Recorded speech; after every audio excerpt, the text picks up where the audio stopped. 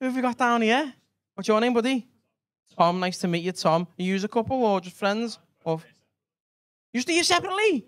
Ah, I love when you get serial killers in, you know. Isn't it sick? Have you had conversations since you're both here separately?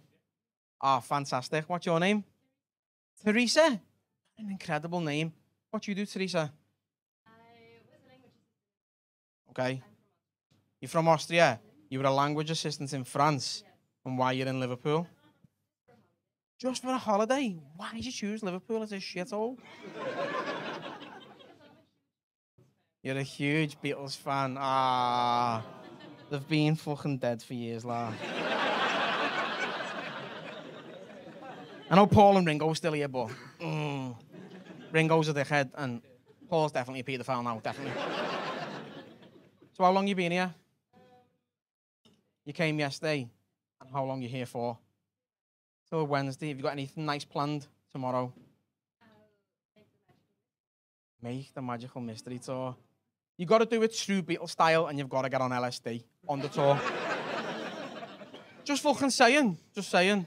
You got any tips for her where you can take her? Or send her, because you're not a freak, sorry. Don't go to the Albert Dock. I went there today, full of Eurovision nonsense, I swear. After, I said to me, "Bear, fucking hell, it must be like next weekend. It's not till the 13th or so, and it's miles away. All these little paedophiles and little fanny packs and like Eurovision t-shirts. Paedophiles. Well, it's lovely that you're here. Thank you very much. What do you do, Tom? You work in a Lego shop. Don't laugh. That is an incredible job. That isn't it. How long you been in the Lego shop? Only a month. You robbed anything, yeah?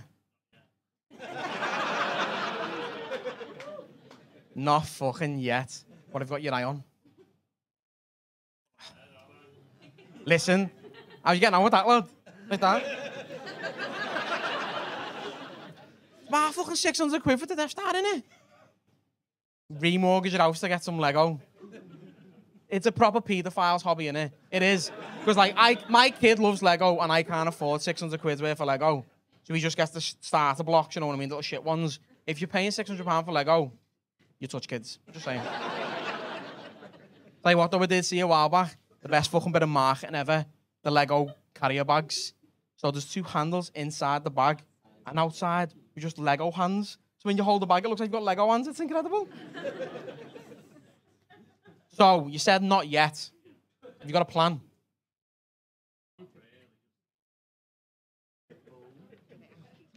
You're shit, lad. I work in a Lego store, my fucking eBay selling game would be flying.